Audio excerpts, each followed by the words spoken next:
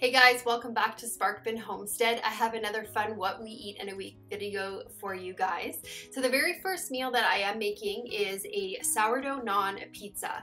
I am not a huge fan of the really thick pizza crust. I just find it's too much bread and it's just way too filling. I love a thin crust pizza and I really love sourdough crust. So I thought I would make my sourdough naan recipe and try to incorporate that and use that as a crust. So what I am doing is I am taking a half cup or 120 grams of milk.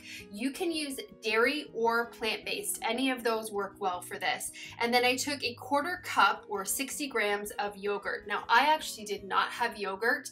I used a milk kefir instead that had been sitting in the fridge for a day, so it's been kind of on its second ferment. So I use that instead of yogurt, but if you are not eating dairy products, plant-based would work perfectly fine in this. Then I took half a cup or 125 grams of sourdough starter discard. The recipe does state to use an unfed sourdough discard. This recipe does have to rise for about 8 hours. Not sure how it will work if you actually use like a fed one. And then I added a tablespoon of avocado oil, 1.5 teaspoons of salt, and then 2.5 cups or 300 grams of all-purpose flour. Now I don't actually have a recipe to leave linked for you guys. I found this online a long time ago. I've been making this for a while and I unfortunately don't have any linkable recipe to give you guys, but I will leave these exact measurements for you in the video description if you want to give it a try. So after I mix everything together, it's really good to mix it with your hands. That way you get everything incorporated. You're going to cover it with plastic wrap or some type of covering, and you're going to leave it sit in a warm place for about 8 hours. After the 8 hours, you're going to take it out and you're going to divide it into 8 equal pieces. It says the pieces should be about 78 grams each. I am not that technical. I just kind of eyeball everything. It just makes for an easier process for me. You're going to shape the pieces into a ball and then you're going to cover it with a towel. It says at this point you can store these in a covered container in the fridge for up to 3 days. So if you don't want to make this recipe right away, you want to make it in advance, it will store in the fridge for 3 days. Then it says if you want to use it after that fact, let the dough come to room temperature before you actually start making the naans. So once we got it resting, you actually have to get a cast iron skillet heated on the stovetop. Now it says to heat your skillet for about 10 to 15 minutes. It needs to get good and hot because it's very much like you're making a tortilla where you're just gonna like have it sitting on that cast iron for about 2 minutes. So you're gonna roll the dough out and it says to get it to about 1/8 of an inch thick, and you definitely need to use flour on the surface just that way it doesn't stick because this is a pretty sticky dough. So I'm using my rolling pin here and just making these dough rounds. It says it should be about 6 inches in diameter. I am not too finicky with following that. Plus I was using these as a pizza crust, so I kind of wanted them a little bit bigger. So once you get it all rolled out, you're gonna put it in your hot skillet and you're gonna cook it on one side for 2 minutes. Then you're gonna flip it over and on the second side, you're gonna cook it for 1 to 2 minutes. It does puff up a little bit. It says you can flip the naan one more time and just watch for it just to puff up with the air, and then you just remove it from a skillet and then just put it aside. You can make these in advance also, and they can freeze for up to 3 months. I actually might do that and make some because I really enjoyed these pizzas. We actually had these 2 nights in a row. They were so good. So Steven wanted to have some ham on his, so I just took some previously made ham that I just chop it up and throw it in the freezer. So I had it defrosted, so I just chopped up some ham for him, and now I'm just grating the mozzarella cheese. I also make pesto in advance. Whenever it is gardening season, like this is last year's pesto, I make a whole bunch of it and I just put it in Ziploc baggies and then freeze it. And we had pesto throughout the whole winter months. It was amazing. So I'm trying to actually eat through it now because we are now in basil season. So I'm going to be making some more fresh stuff. So I'm trying to get that old stuff out. Now this is just a tomato from my garden, and unfortunately it looks like it was a little bit bad on some sides, so I'm just cutting off some of those sides. But I'm so happy to be incorporating fresh ingredients from my garden into all of our meals again. It's so much different eating fresh food versus eating preserved food. I mean, there's a time in the season for eating the preserved stuff, but fresh is definitely my favorite time. So I have some Javanese or sweet basil there, and I'm just chopping it up. So this is going to be my pizza. I'm going to take the pesto and use that as a base. I'm not a fan of like a pizza sauce. I'll eat it, but pesto or like an Alfredo sauce is my favorite base for the pizza. So I just spread the pesto out, and then I'm putting some mozzarella cheese and just sprinkling a little bit of granulated garlic on there. I just kind of wanted a little bit of garlic flavor. I'm gonna add those sliced tomatoes and sliced basil, and then just top it with a little bit more mozzarella cheese. Now I put these pizzas in the oven at 400 degrees and I cooked them for about 20 minutes. After 20 minutes, once they were good and brown, I actually turned the broiler on for 2 minutes just so that they could get, you know, nice and bubbly. And then my pizza, I actually topped with some of that balsamic glaze.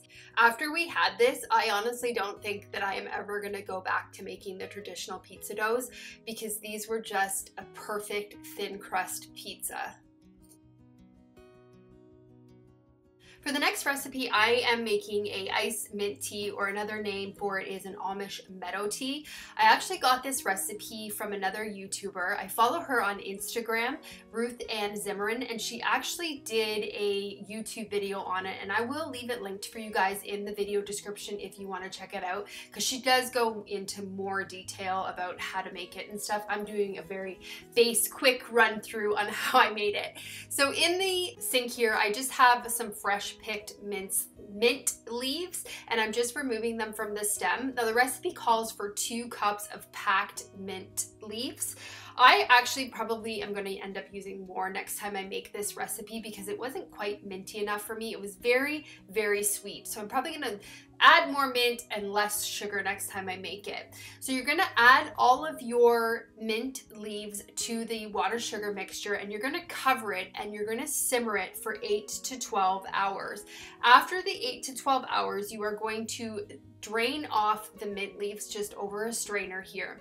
Now this is a tea concentrate, so you're going to use 1 part of this concentrate to 6 to 8 parts of water according to how sweet you like it. Pretty much the way that I think of this meadow tea is that this is a mint simple syrup. It's so sweet. It is very, very refreshing, but it's just really, really sweet. So I'm probably, like I said, next time I make it, because I will be making it, it is a really good way to use up mint leaves, and it's very, very refreshing, but I'm just gonna go a little bit lighter on the sugar. And there it is once it's all made. Perfect recipe. For the next recipe, I am making some sourdough discard waffles. I think I've actually done a video before on making these, but they are a favorite. We have them about probably once a month, maybe not quite once a month. It's kind of craving a nice, kind of hearty, full breakfast, because we had a lot of garden work that had to get done this day, so I really wanted something that was gonna fill us really good. And plus, I kind of like having fancy breakfast sometimes. You know, it's special to have it every once in a while. So what I'm doing is I am taking ½ a cup of sourdough starter, and this is just a discard, so it's not fed.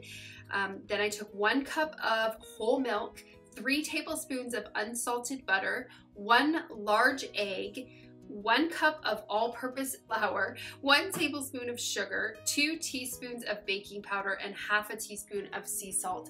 I kind of modified this a little bit, and I added probably about a teaspoon of vanilla. I like adding vanilla to everything. It kind of adds, you know, that extra sweetness to a dish. Now there was not enough flour in here because I kind of added, you know, with the extra liquid with the vanilla, and plus depending on how big your egg is and how watery your starter is, it can turn out to be a little bit more of a watery batter. I like mine thicker, so I just added a little bit of flour to it there.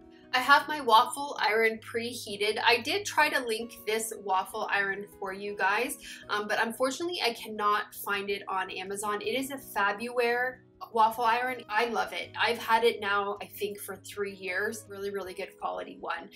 So I'm just adding about 2/3 cup of waffle mix, like that batter, to my hot waffle iron. And I like to just kind of grease it with a little bit of butter. Now, one thing that I am making just to kind of make it, you know, a little bit more fancy is I am just going to make up some whipped cream. So I just kind of eyeballed it. I probably added about 1 cup of heavy whipping cream and 1 teaspoon of organic cane sugar, and I'm just gonna whip it until I get that whipped cream consistency. I thought that this would just kind of make it, you know, that extra fancy step and just make it a really nice meal. So made the whipped cream. I had some bacon that I put in the oven earlier, and then we just picked up some fresh peaches from a local orchard. They were actually pretty expensive, so we didn't pick up very much. I guess because our winter was fairly warm here, and then all of a sudden in March it just kind of shifted to really cold. So all of the peach trees actually started to blossom really early, and then we got a hard frost in March, which caused all the blossoms to fall off the trees. So our peaches, if the orchard has them, they're very expensive. So I'm trying to just, you know, get them while they're in season. I'm probably gonna go and see if I can find maybe some South Carolina peaches. So I'm just getting everything plated up there. It was such a nice, fancy, just a special breakfast. So we are still in the height of zucchini season, so I am really trying to just get zucchinis incorporated to almost all of our meals. I know that there's gonna come a season where we're not gonna have any zucchinis. So we're just eating them now because, again, we do seasonally eat. So when something is in abundance, we really do eat a lot of it. And then as soon as it's done, we don't really eat very much of it anymore. So the recipe I'm making tonight was a very, very good recipe. It was definitely a winner. It is a cheesy zucchini breadstick recipe. I found this recipe on Instagram, and I will leave the link for it below because she does have a blog that has it on it. So I just took 2 large zucchinis there and I grated them up. She says about 4 cups. Now, she does stress in the recipe that you really need to make sure that they are well drained. They have a lot of moisture in it, and you need to try to get out as much as possible. So I just put it in all there and just drained it as much as I could. Now, the recipe does also call to use half a small white or yellow onion grated, and then again draining that liquid. But because Stephen was going to be eating this and he does not like the texture of onions, I just used a granulated onion powder there. I added 2 teaspoons of minced garlic and then 2 large room temperature eggs, and I just beat them up a little bit there. Then I added half a cup of cheese. Now, the recipe calls for white cheddar cheese shredded. I didn't have it. I'm just using this marbled cheese. It worked perfect. Then we added 1 teaspoon of salt, half a teaspoon of black pepper, and then 2 cups of just a organic unbleached flour, all-purpose flour. And then you want to make sure that you really get this stirred really good together. I was stirring for quite some time and it was just not coming together. I actually had to put my spoon down and stir this with my hands in order to get it all incorporated. Kind of reminded me of making a sourdough. You don't want to add more liquid to it because it was perfect the way it was. I just needed to get it better incorporated. So you may have to use your hands. But what you want to do then is just empty it out onto a lined baking sheet and use parchment paper. I was going to use my silicone liners, but I thought that this parchment was going to be a little bit better. So I used that and I'm glad I did. So you want to get it down to about a ½ an inch thick layer. You do not want it too thick because it will not crust up. You're going to put it in the oven at 450 degrees for 30 minutes. After the 30 minutes, you're going to take it out, add some more parchment paper to the top of it, and then you're actually going to flip this. What we're trying to do is just brown the other side of it. Again, because zucchini is very moisture heavy, you want to just make sure that you're getting this to almost a bread consistency. So we flip it, and then on the other side, so now what is the top of it, we're going to add 1 cup of cheese. She suggests using mozzarella cheese. Again, I didn't have it, so I just used that marble cheese. Worked perfect. 1/4 cup of grated Parmesan cheese. half a teaspoon of Italian seasoning, and half a teaspoon of fresh chopped parsley if you have it. You're gonna lower your oven down to 425 and you're gonna put this back into the oven for about another 15 minutes or until the cheese is melted and the crust is crispy. You're gonna take it out of the oven and you're going to then slice it when it's hot. I found that I had to slice it hot versus letting it cool down a bit, because once it cools down, it gets really hard to cut. It is really kind of like a cheesy bread, like, you know, from those pizza places. It really tasted like a cheesy bread. Even is not a zucchini fan. He says it over and over again that he does not like zucchini. He took seconds of this bread. It is so delicious. You cannot taste any zucchini in it, and it really does taste like a pizza style cheesy bread. Definitely a good way to use zucchini. So for the next meal, I am going to do a meatless meal. I am really trying to kind of get more meatless meals incorporated into our weekly menus. It is really good for the budget to kind of have at least one meatless meal. So tonight's meal is going to be a Cajun pasta. This is one of my favorite meatless ones. It is a really filling dish and you really don't notice the lack of meat in it. It's really good. I used a macaroni to make this. I had a whole bunch of macaroni that I needed to get used up, so I decided I was going to use that as a pasta. You can use whatever pasta you like or whatever pasta you have on hand. The recipe calls for 10 ounces of pasta, so I accidentally cooked way too much pasta there. I have about 2 pounds of pasta, so it worked out good because I actually got to use it the following night. So I used 1 can of my home canned black beans, just drained them and rinsed them really well, and then I took 1 can of my diced tomatoes. These are just a tomato that is canned with no extra seasoning. There's no salt in there. So they are canned in really big chunks. So I just wanted to kind of chop them up a bit. I will leave the recipe linked for you guys in the video description where you can get the exact measurements of what it calls for. So you're just gonna add the black beans to those tomatoes, and then the recipe itself says 5 cloves of garlic. I just did a heaping teaspoon of garlic. And then I added half a cup of heavy whipping cream here.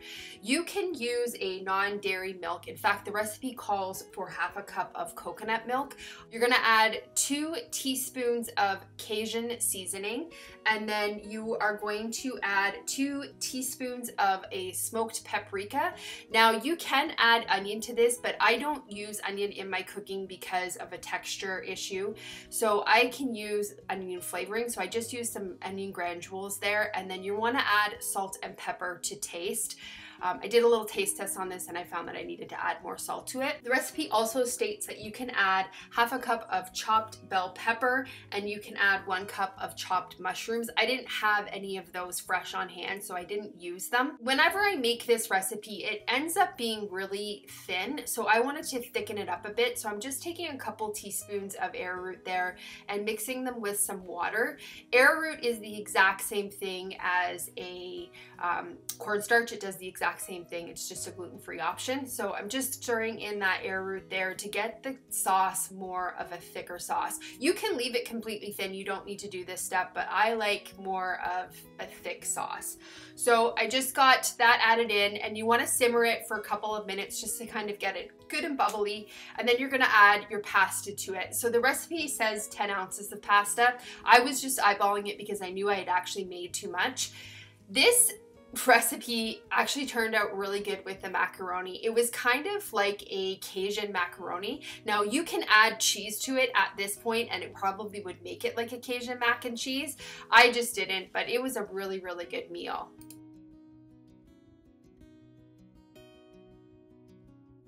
So for the next meal, I am going to be making a jalapeno popper chicken casserole. I found this recipe on Pinterest and it looked really good. My jalapeno plants are really starting to produce a lot, so I'm trying to get using garden produce in all of my meals. So this recipe was perfect to use up some.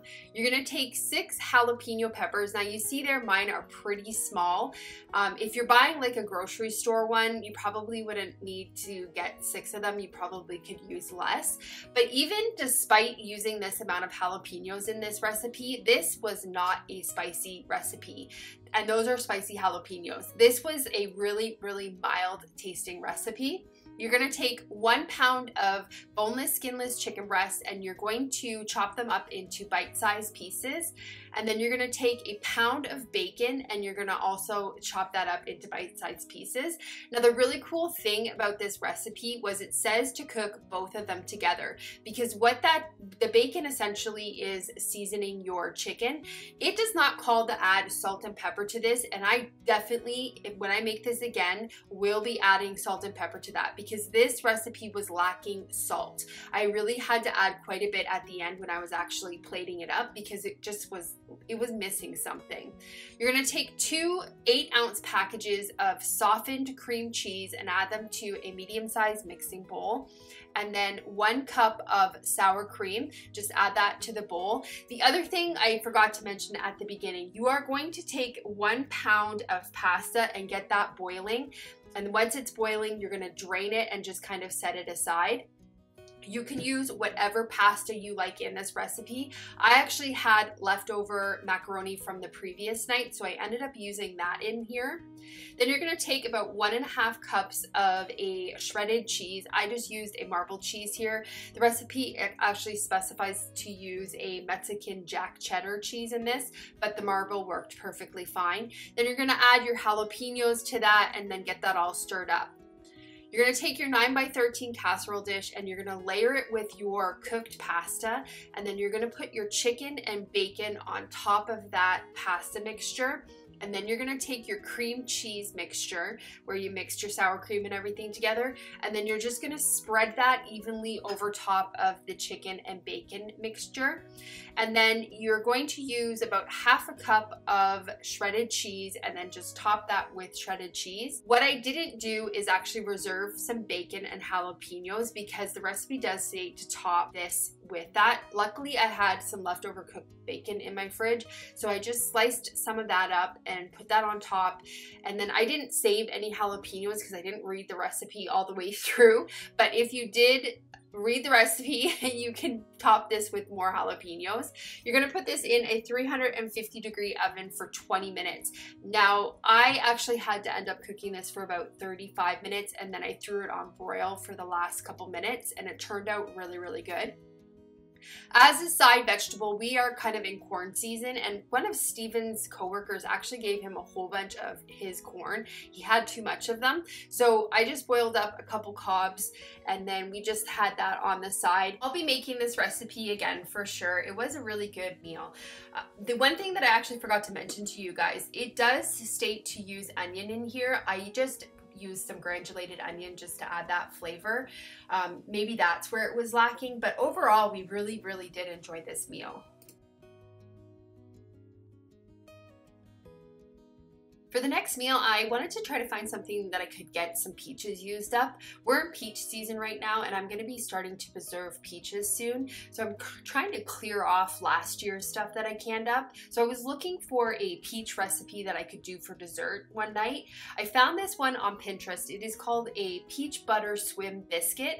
This recipe is really interchangeable. You could use this for like a dessert or even a breakfast. It turned out really, really good. So I'm just taking a 9x9 baking dish there, and I'm just getting it greased all around. And then I took a quart of my peaches, and the recipe does state to well drain them. She said, unfortunately, in this particular recipe, canned peaches are the way to go. Using frozen or fresh, she said it's going to alter the overall texture of the final biscuit, and it actually won't cook correct. So she says use canned peaches and drain them really well. So to a large mixing bowl there, I just added 2.5 cups of a unbleached all-purpose flour. I added a 1/4 cup of organic cane sugar, a tablespoon of baking powder, and then I added 2 cups of heavy cream and 1 teaspoon of vanilla extract. You're gonna stir that until it kind of all comes together. And then you're gonna add your peaches in. You're gonna give that a really light stir. You don't wanna over stir it. Then what you're gonna do is you're gonna take half a cup or 1 stick of salted butter. And she says you need to use salted because it really aids to that sweet and salty taste. You're gonna melt it. You could do it in the microwave or a saucepan, and you're gonna add it to the bottom of that baking dish. Then you're gonna put your biscuit dough on top, and she says to use your hands to squish it in so that it gets kind of evenly throughout.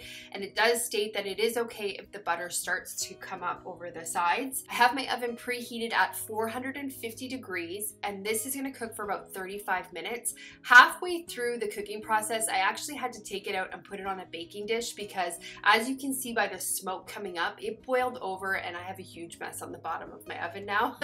But she also says to tent it with aluminum foil halfway through, that way you don't get a burnt biscuit. Once the biscuits are done, you're gonna take them out and let them cool a little bit, and then you're gonna make an icing to go on top. You're just gonna add 1 cup of icing sugar, 3 tablespoons of milk, and then half a teaspoon of vanilla extract, and then you're just gonna pour it on top of your warm biscuits there. This recipe turned out really, really good. We enjoyed it. So that's gonna be the last meal on this video. I hope you guys enjoyed this week's recipes. Really trying to experiment with some new stuff and use up some stuff that we've got on the pantry shelf, because we are in the height of gardening season and I'm going to be bringing in a lot of fresh stuff going forward.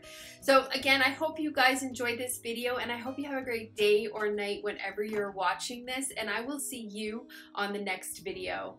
Bye guys.